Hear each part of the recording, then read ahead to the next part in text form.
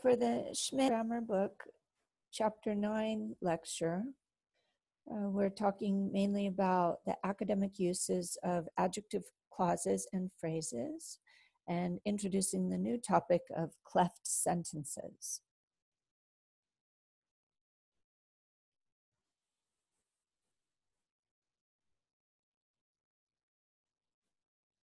Okay, advance here, sorry. There we go. All right, so these are the main uses of adjective clauses or adjective phrases. As I mentioned in the intro at the very beginning of the other video, these adjective clauses, adjective phrases, and adverb phrases are a more sophisticated use of language. When we start looking at more macro structures, looking at the clauses, we're getting into more sophisticated uses, and so therefore better for academic writing. So as adjectives do, they are used to describe mainly. They can be used to identify, to define, give examples, predict, provide historical perspective, provide comments, or indicate a date. So these are frequently useful for the author to give that which they are describing.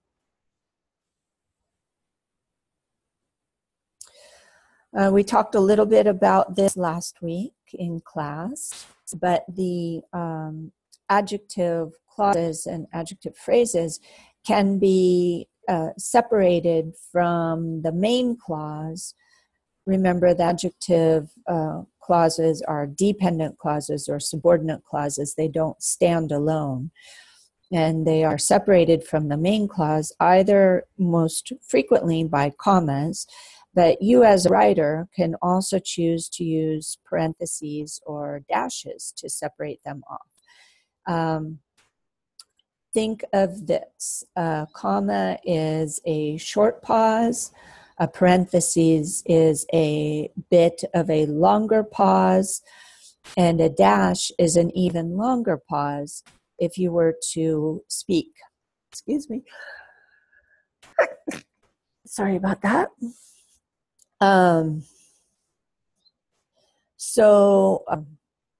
It separates the adjective clause or phrase even more from the from the rest of the sentence.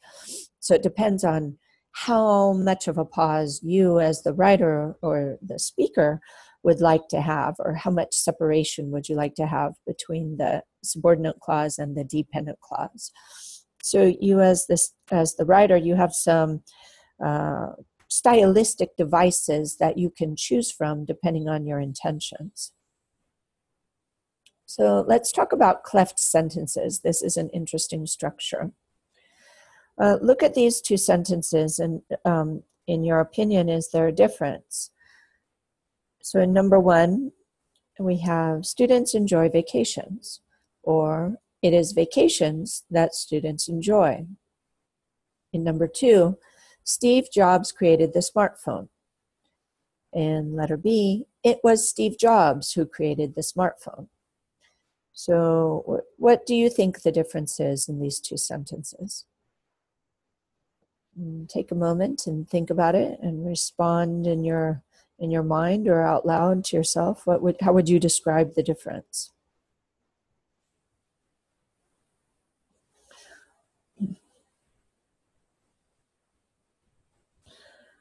So obviously there is a difference. I didn't ask if there was one or not, but what is the difference?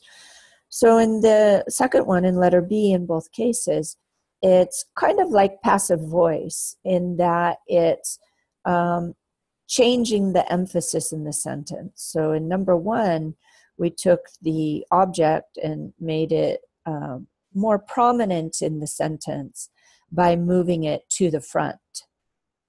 So we're emphasizing now vacations as opposed to students. So we're changing the emphasis by changing the location in the sentence. So where's our verb in that sentence? Let's use our little annotation device here. So I want to use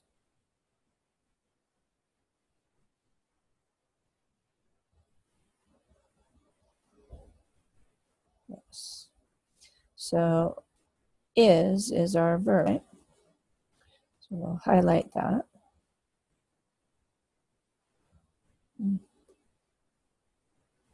Sorry, not sure how this works. Well, let's try a different way. Let's try draw. Draw will be better. So that's our verb. And what kind of verb is that? Is it a transitive verb, an intransitive verb, or a linking verb? And we know that the verb to be is usually a linking verb. And so what does it connect? What does it link? It links the subject with the predicate. Remember that the predicate is the rest of the sentence. It's the verb plus the rest. So if we know where our verb is, we know where our subject is. It's just to the left of the verb. So here our subject is it. And so the linking verb is connecting it to vacations that students enjoy. So in this case, what is it? Is it a thing? Is it like the dog enjoys vacations? No, it in this case is nothing. It's what we call a dummy subject. So it takes the place of sub in the sentence in terms of the syntax, but in fact, it is nothing here. It's not a thing. It's like when you say, it is hot today. Well, what's hot? Or the climate, the weather, it's not specific. So it's what we call a dummy subject.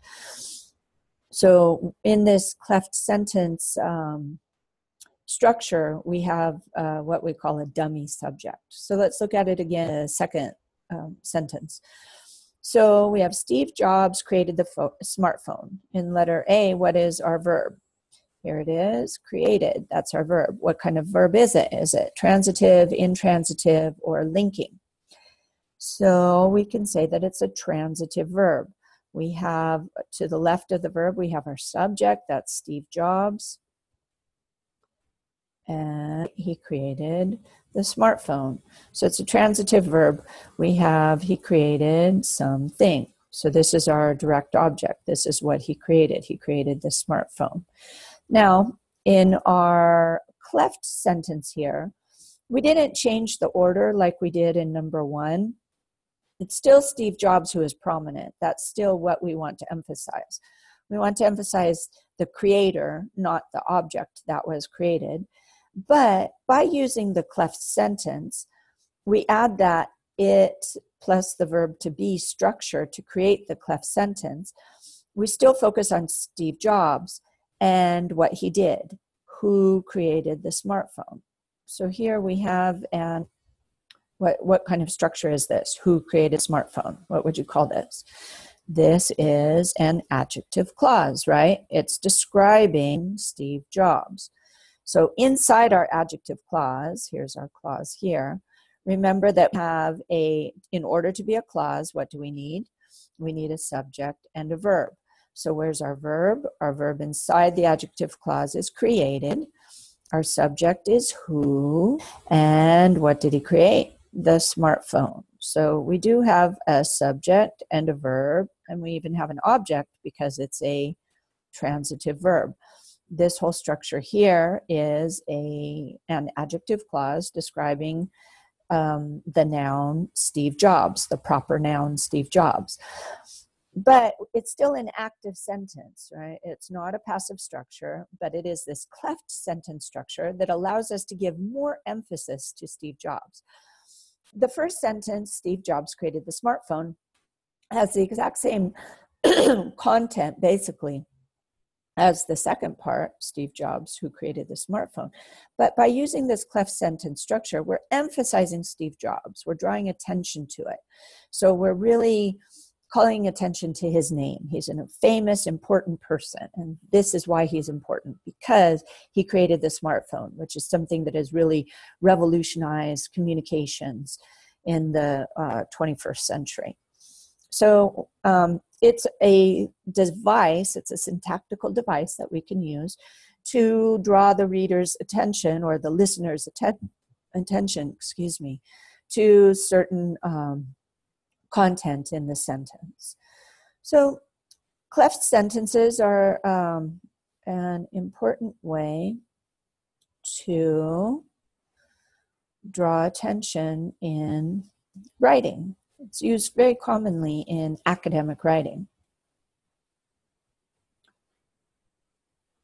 Let's move on here.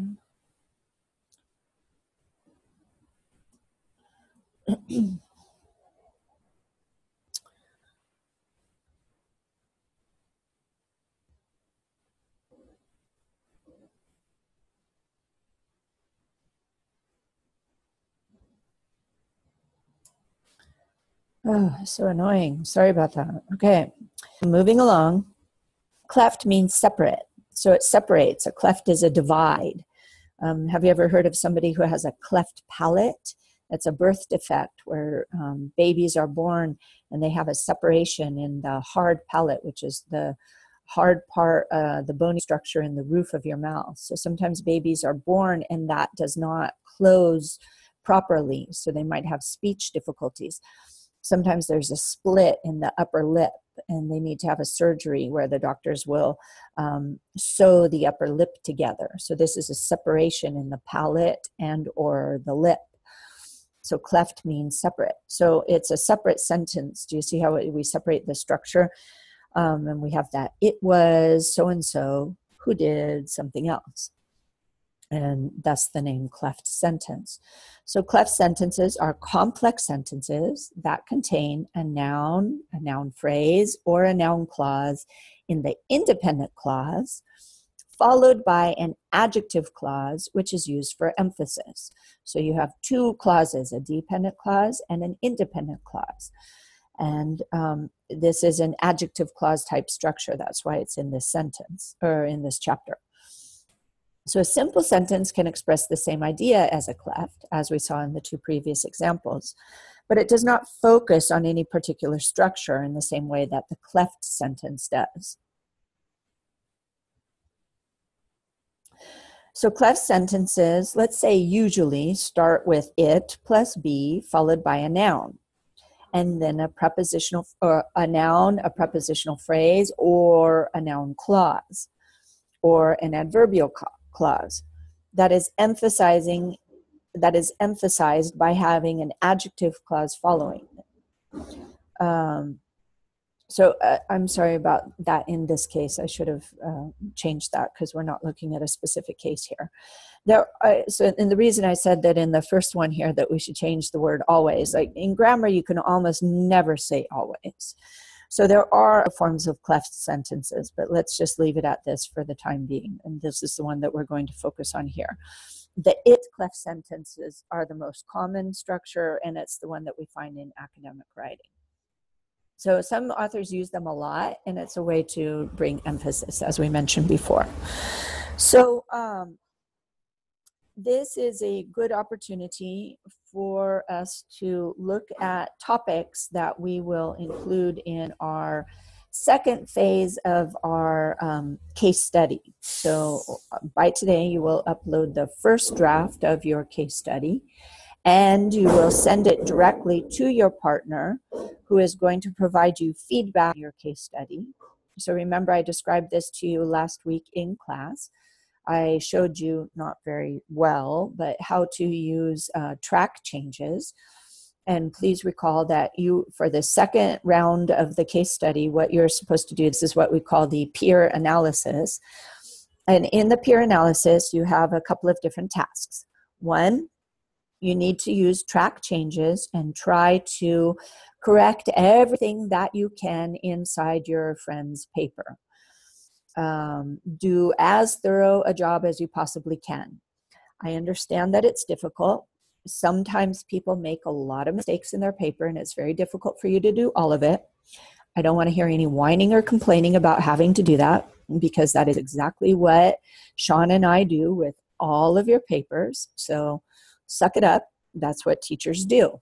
So you're performing the role of teacher here, and you're acting like your partner is your student. And so you're going to use this technological device called track changes, which you can find in Microsoft Word. There is a tutorial available in Blackboard inside the case study folder that shows you how to use track changes. And you are to provide feedback to your partner, correcting as much as you can. Now, that being said, sometimes when you're in your continuum, remember, in interlanguage between the L1 and the target language, so when you yourself are somewhere along this continuum and haven't reached mastery, which is very difficult to do, but let's say you're here in your second language acquisition, it's going to be very hard for you to provide feedback to your partner on structures that you yourself have not yet mastered. I understand that. I know where you are in your second language acquisition. So do your level best. Do your ability. You will only be able to identify those errors that you yourself have mastered that structure. So if you haven't mastered the structure, it's unlikely that you'll be able to provide correct feedback to your partner on those structures. So I understand that, and I take that into consideration in your grading. However, because I do understand where you are in your language acquisition, I expect you to do as much as you can. So I know what structures you should be able to identify and what ones you may not. Number 2, you need to provide comments to your partner. So that's also part of track changes. It can be found under the revisions ribbon in Microsoft Word. And you are expected to be sufficiently tech savvy to be able to do that. This is the 21st century, and English language teaching requires some knowledge of technology. So that's what we teach in this program. You have a course specifically on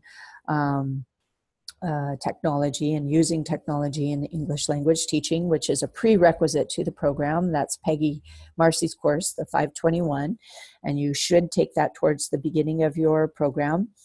I don't know if she teaches track changes or word comments, but the point being that you need to understand some technology.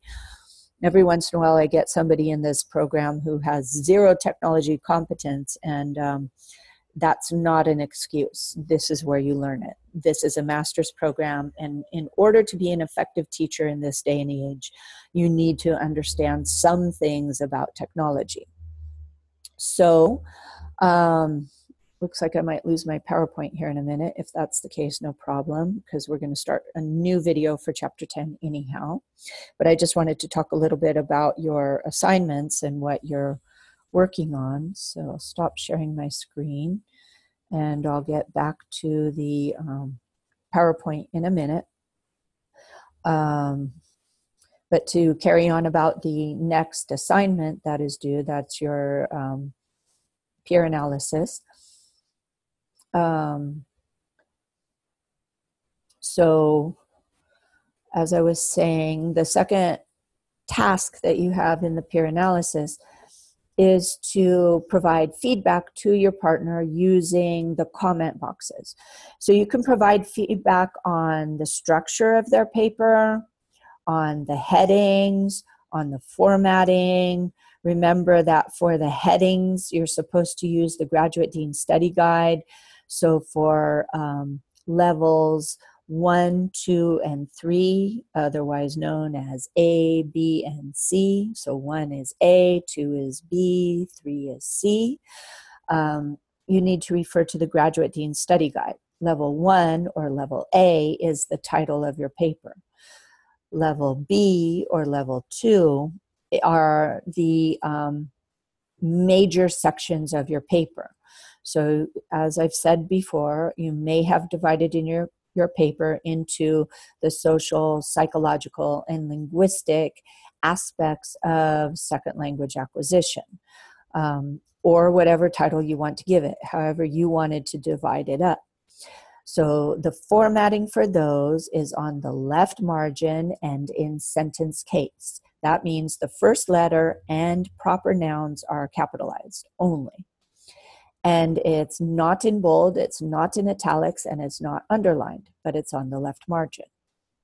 Level 3 or Level C is centered. So those are the smaller sections underneath the B or 2 level headings. For the level C or level 3 headings, you need to put them in the center. They're also in sentence case, and they are also not underlined, not in bold, and not in italics. So the only difference is that level C or level 3 is in the center, whereas level B or level 2 is on the left margin. Both are sentence case. Neither are underlined in italics or bolded. So I hope everybody can figure that out. I don't know why every quarter we always have a ton of difficulty for that. It's not that hard. Third, your task is to use comment boxes to identify a minimum of 10 either grammar errors or exemplary uses of grammar in English.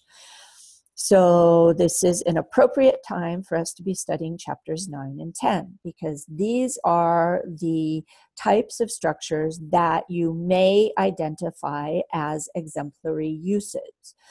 I don't want to just focus on errors. Let's focus on getting to the target language. Let's focus on people who have native-like competency in English and identify that and applaud their acquisition of the language. So if you find 10 errors, fine. If you find 10 exemplary uses, fine. If you find a mix and match of the two, wonderful. So you can find 3 exemplary uses and 7 errors, minimum.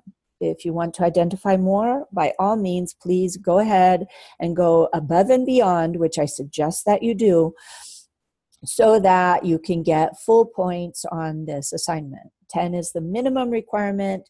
If you want to do more, you can and should. For these 10 comment boxes, specifically only these 10, not the other comment boxes that you use to provide feedback on structure, on formatting, on APA, on the content. Don't forget to provide positive feedback as well. Remember, we've studied motivation is very important for students who are learning another language, but also you might want to give some positive comments to your friend and say, oh, great job, excellent idea. I hadn't thought of that. This is a very well-written section. I like this topic sentence. I like the way you've divided your ideas. Excellent conclusion, etc. But in your third requirement for this paper, where you identify the 10 exemplary uses or the 10 errors or errors, you have to do 3 things inside the comment box. One is number the comment boxes. Draw my attention to these 10. So number them 1, 2, 3, 4, 5 through 10. And if you have more, carry on the numbering. Do not number all of the comment boxes. Only number those comment boxes which are to draw my attention to the exemplary use or the error.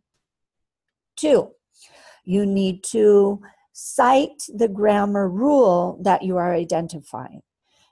Is this an exemplary use or is it an error? And what exactly is the rule of the grammar according to our textbook, according to Schmidt? State the rule exactly.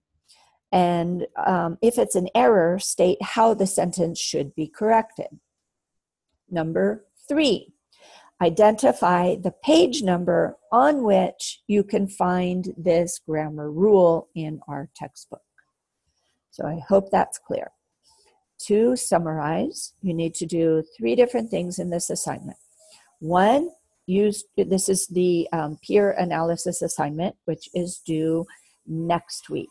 I can't remember if it's next week or the week after. Anyway, check your syllabus. I can check in a moment. But for the peer analysis assignment, number 1, very first of all, save it with your name. So it's your name, underline, peer analysis, and then you upload it to Blackboard. Do not put your friend's name in the file name. I need your name. It's your assignment. You're getting the grade on it. So save it with your file name, underline, peer analysis. Okay, so the requirements for the assignment, the 3 requirements. Number 1, use track changes to correct all the errors that you possibly can.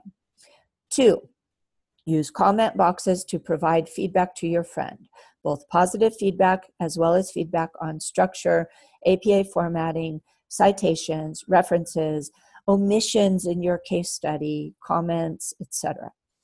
3, identify at least 10 errors or exemplary uses of English language, number the boxes, cite the rule that you're drawing attention to, and give the page number where that rule can be found. So there is a list in Blackboard that identifies exactly which types of exemplary uses you may identify. It can't be simple structures. It needs to be complex structures. Thus the word exemplary. It's a very, very high level of English language usage that we're drawing attention to. So basically the concepts that you find in chapters 9 and 10 from Seville Troiki. But there's a list there in Blackboard that you can utilize for exemplary uses. For the grammar errors that you're drawing attention to, do not draw attention to the same kind of error. So if you find an error with the usage of a comma in adjective clauses, that's one. You can only call my attention to that error once. Then you need to find a different kind of error. Don't draw attention to the same kind of error more than once. In your numbered boxes, if you want to draw attention to it, otherwise, please feel free to do so. But in your minimum of 10 numbered boxes, they need to be 10 unique, different kinds of errors or exemplary uses that you're drawing our attention to. I hope that's clear. Okay, so I'm going to stop this video here, and then I will carry on with part 3, which is Schmidt chapter 10. Thank you.